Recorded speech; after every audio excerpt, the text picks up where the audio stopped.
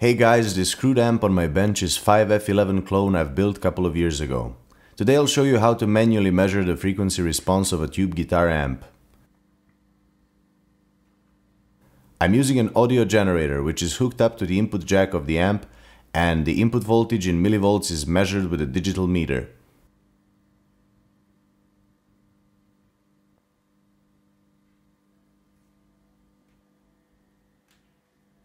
The output of the amp is connected to the other digital meter, set to AC volts and also to the VTVM for decibel readings.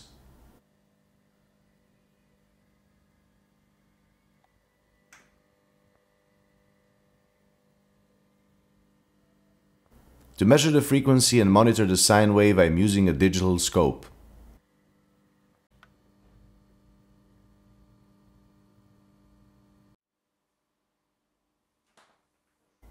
To use the VTVM for decibel measurements, I set the output of the audio generator and amplifier in such a way that I get 0 dB reading at 1 kHz on the 0 to 5 volt AC scale on the VTVM.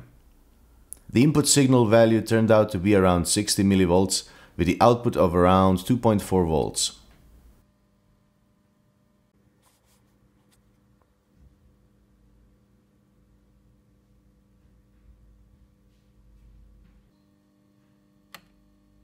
For the second reading, I've set the frequency to 400 Hz. The input voltage must remain as constant as possible. So every time you change the frequency, the input voltage will drift. So you have to adjust the voltage back to 60 millivolts using the attenuate pot on the audio generator.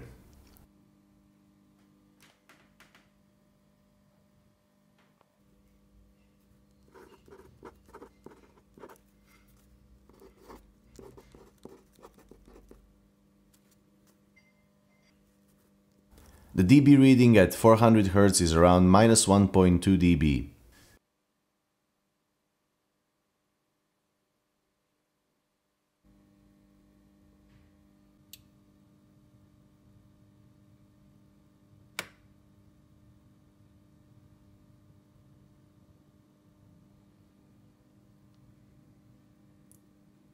If we go a bit lower to 100 Hz and adjust the voltage to around 60 millivolts, which can be fiddly at times, we can see that the output voltage has dropped to 1.5 volts.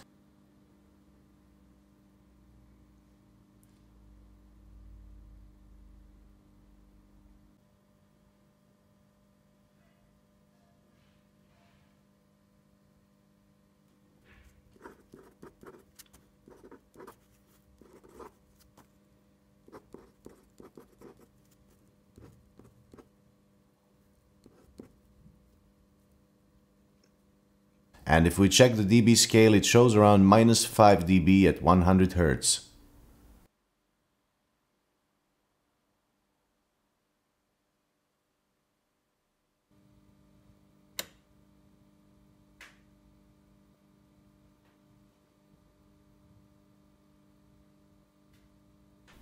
Then we drop to around 78 Hz. The output voltage has dropped to 1.4, and that's minus 6 dB lower than the reference 1 kHz reading.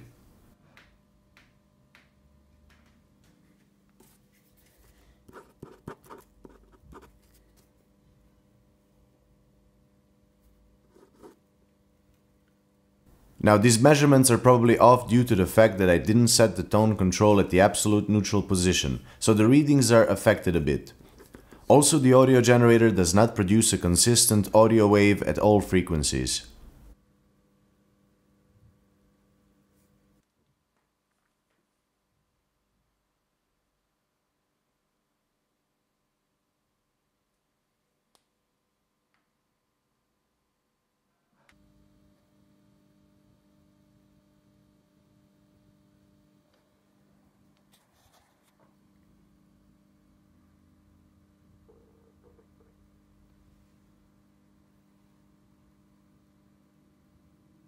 At 59.5 Hz we have a drop of minus 7 dB.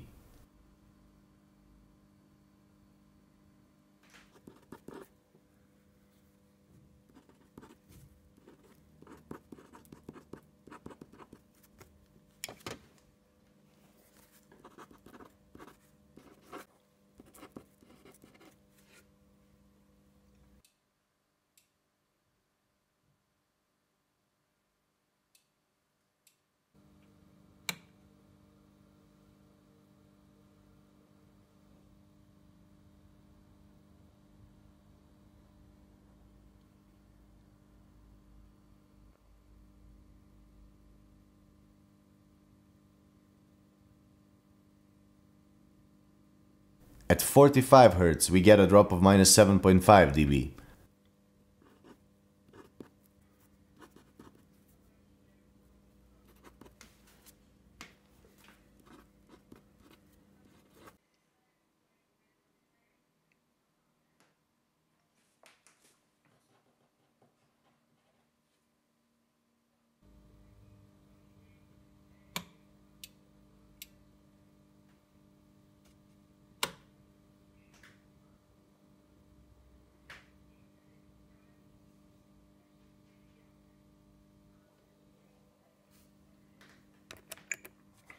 The lowest frequency we'll attempt to measure is around 23 Hz. The output dropped to around 1 volt, which is minus 10 dB at 23 Hz.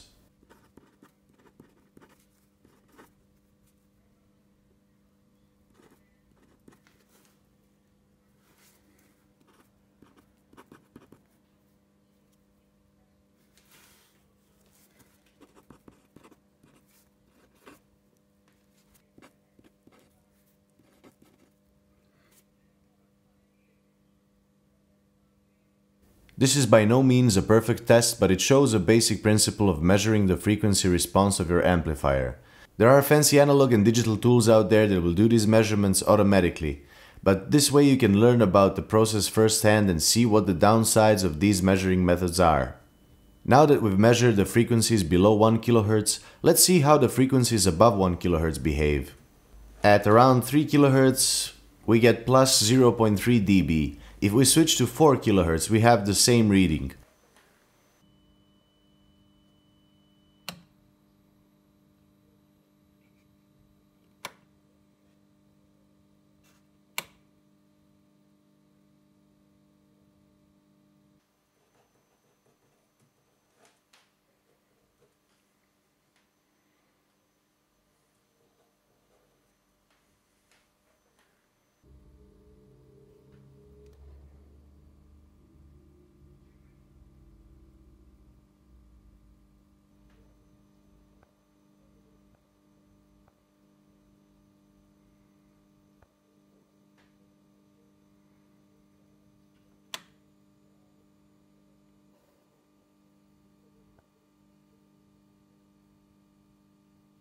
At 5 kHz we get around plus 0.4 dB. We get the same at 7 kHz as well.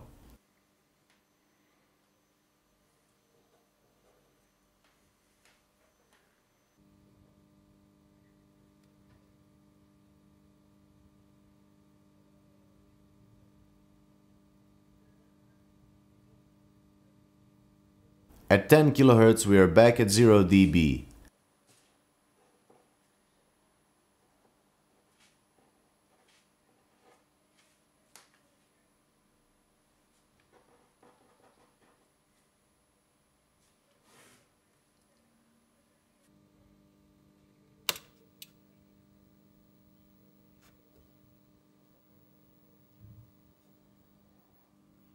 At 15 kHz we get minus 0.9 dB.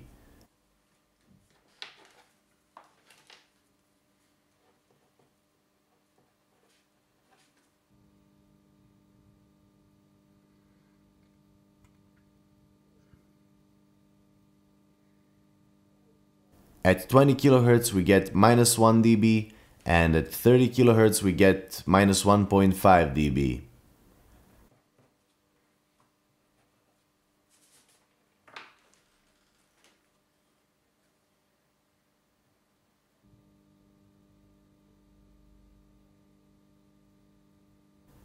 If we go around 40 kHz, we have a reading of minus 2.5 dB.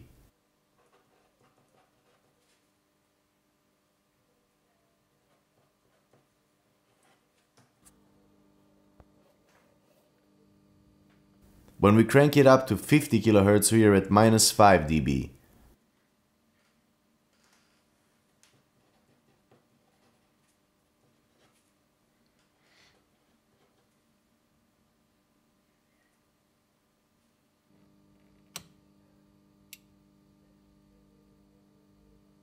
If we go to 60 kHz, the output voltage drops dramatically to minus 30 dB.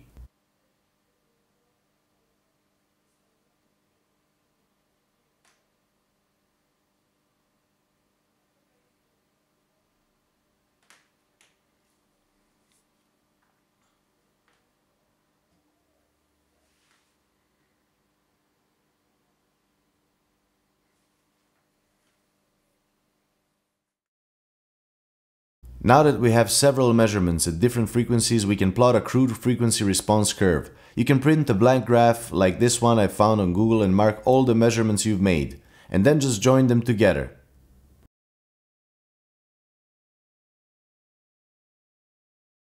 So at 1 kHz we had 0 dB, at 400 Hz we had minus 1.2 dB,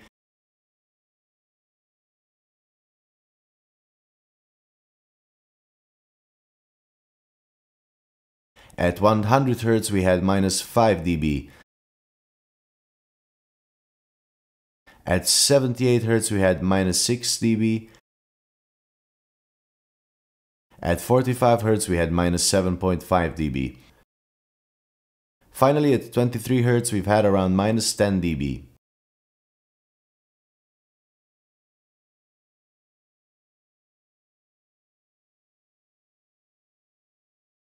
Plus 0.3 at 3 and 4 kHz, and plus 0.4 at 5 kHz and 7 kHz. At 10 kHz we are back to 0 dB. At 20 kHz we are at minus 1 dB, and then the curve continues to drop. The template I found only shows up to 30 kHz, but it doesn't really matter for what we are doing here. I know that there are many different methods and approaches to measuring the frequency response of an amplifier, but this one is basic and simple and a good way to start and learn more about the process. Let me know in the comments below if you have any suggestions, and share your experience with frequency response measurements with different methods and different equipment used. If you like this kind of videos, please subscribe to my channel. There are many tube projects coming up soon. If you would like to support me and help me create more content, check out my Patreon page in the links below. Thanks for watching.